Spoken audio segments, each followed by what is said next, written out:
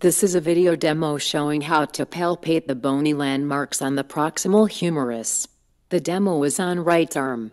Let's start from locating the bicipital groove on the humerus. First, locate the long head tendon of biceps on the anterosuperior aspect of humerus. If you are not sure if you are on it, ask your patient to flex the elbow against a resistance. Follow along the muscle superiorly onto the long head tendon.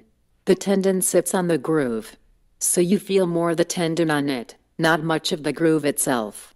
The bicipital groove is also called the intertubercular groove because it is between the two tubercles. Once you locate the groove, we can palpate the next structure. What is the attachment site for three of rotator cuff muscles? That's right, the greater tubercle. After locating the most superior portion of tendon, move laterally.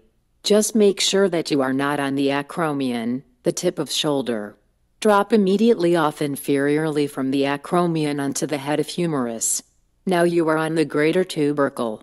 Try to feel full size of it through the deltoid tissue.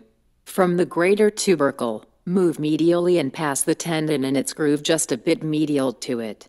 Now you are on the lesser tubercle. Which one of rotator cuff muscles is attached onto?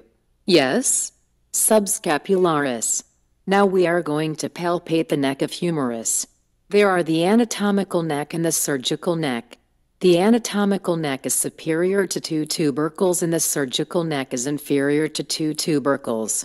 The anatomical neck is hard to distinguish due to the layers of muscles, ligament, joint capsule and other connective tissue. The surgical neck is the narrowing part of humerus inferior to two tubercles. After passing the surgical neck, you are palpating the shaft of humerus. The last structure we are going to locate is the deltoid tuberosity. The deltoid tuberosity is located on the lateral side of the midhumeral shaft. It is the attachment point of the deltoid muscle. To locate it, palpate the deltoid muscle along inferiorly and feel for the tapering distal end of the deltoid and where is attached. Feel for a small round rough and bony projection. That is the deltoid tuberosity.